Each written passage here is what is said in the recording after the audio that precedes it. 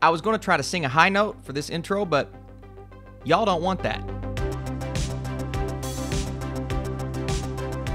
What is up, Flick fans? Welcome back to my channel. This is a spoiler-free review of The High Note, the brand new movie that just dropped on demand. I need you in the comments down below. Were you looking forward to this? Is it worth a rental? Let's get into it. So, a superstar singer and her overworked personal assistant are presented with a choice that could alter the course of their respective careers. This film stars Dakota Johnson, Tracee Ellis Ross as Grace Davis, Kelvin Harrison Jr., and Ice Cube. It was a movie that I was looking forward to mostly due to the cast because everyone involved here is really talented. Say what you will about Dakota Johnson and her role in 50 Shades. I think she's an extremely underrated actress, and whenever she delivers Peanut Butter Falcon, she does a great job. I thought she was really good in this lead role. Did it blow me away? Probably not, but she handled her character well, as did everyone involved. Kelvin Harrison Jr., the guy's got pipes, man. What can't he do? He showcased last year how good of an actor he was. He can sing. He can do it all, and he was so good in this role. Ice Cube is...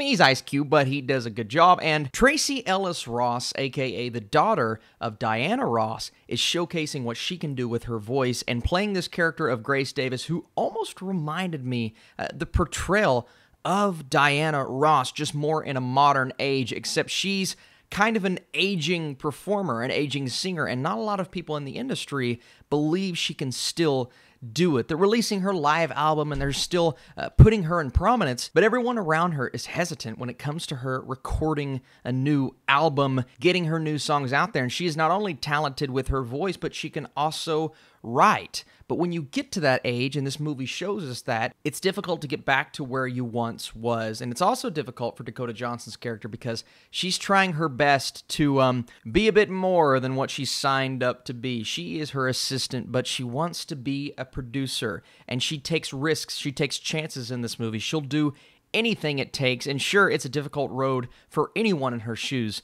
But does she have enough to get to where she wants to go? And that's the question that we're asking ourselves. And it is a story that is familiar.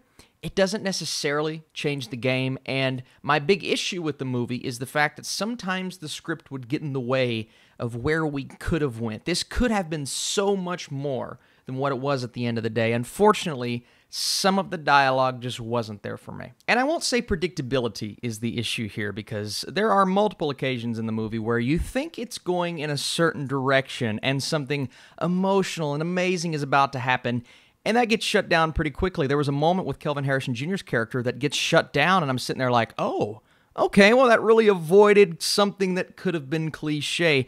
And the performances here are absolutely the saving grace when it comes to the moments that don't necessarily get there. It's one of those movies where, well, not everything works out at the end and everyone gets what they wanted, but a lot of dreams are reached in a way, and certain things do come to fruition, and you're sitting back thinking, okay, not everything would tie up in a nice little bow like that, but it does feel realistic enough because of the performances and because of some interesting directing techniques at time. I'm not going to sit back and tell you I love this film, but for the audience that is going to spend money on this, and you know who you are, and I have a feeling this trailer alone sells this movie for exactly what it is. It's the exact opposite of false marketing. If you see the trailer, I think you're going to enjoy the film. You're going to get some nice performances. You're going to get some actors showcasing some singing voices that I didn't think that they had, and you're going to get a well-crafted movie for the most part, right? Some of those lengthy discussions that the characters had and the fact that the plot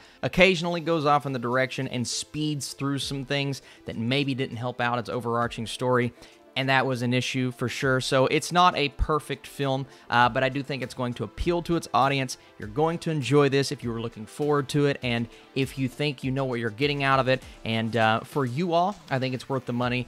And then if you're a bit hesitant, I don't know if it's going to be worth dropping what they expect you to drop for this, but maybe check it out when it comes on streaming. So before I give you guys my score, thank you so much for watching this video.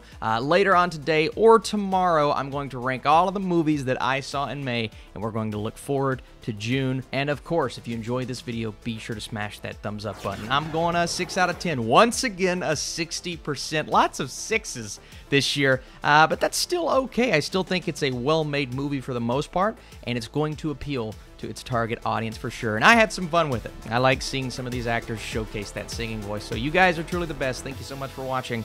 And I'm going to go hit the high note. No, I'm not.